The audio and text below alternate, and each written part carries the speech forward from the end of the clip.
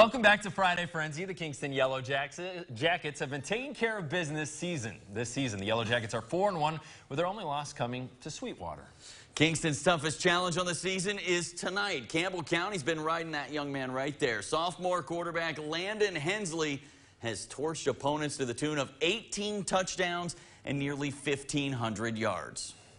The Cougars look to ride Hensley's hype on the road against Kingston, where they were celebrating homecoming this evening. Game tied late in the second quarter. Kingston facing a 4th and 3, and Rylan Gettner hits Ryan Nelson, who picks up the first down. A few plays later, it's Hunter Brackett plowing his way into the end zone. Kingston takes the lead at 20-13. They led 20-13 at the half. Back comes Campbell County in the third. Will Lester with the tough run for the Cougars. That sets up a 1st and goal. Cougars finish off the drive. It's the young man we were talking about at the beginning. Landon Hensley with the short pass to Devon Jones, who runs it into the end zone. This game goes back and forth, back and forth. Kingston, though, with the win, 41-40, the final.